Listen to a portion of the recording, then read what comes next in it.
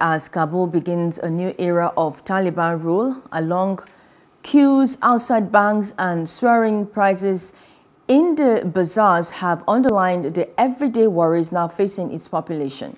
For the Taliban, growing economic hardship is emerging as their biggest challenge, with the sinking currency and rising inflation adding misery to a country where more than a third of the population live on less than $2 a day.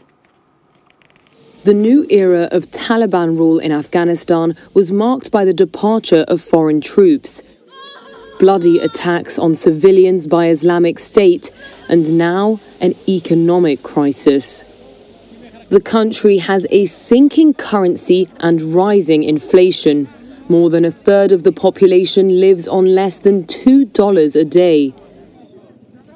Banks, which closed as soon as the Taliban took Kabul, have now been ordered to reopen. But that means hours of queuing thanks to strict weekly limits on cash withdrawals.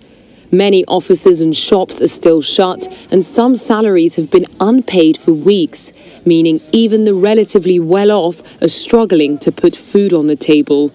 This man is a market vendor.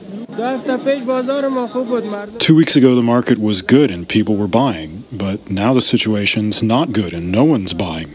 And people's money's stuck in the banks and no one has money to buy anything.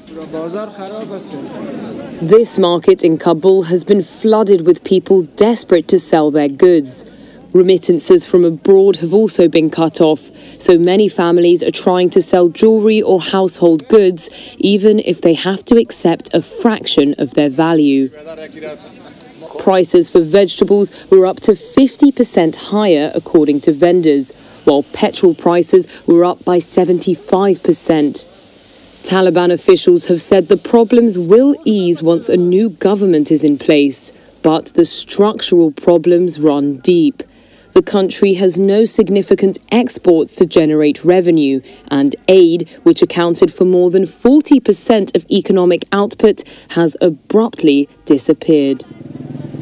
Hello, hope you enjoyed the news. Please do subscribe to our YouTube channel and don't forget to hit the notification button so you get notified about fresh news updates.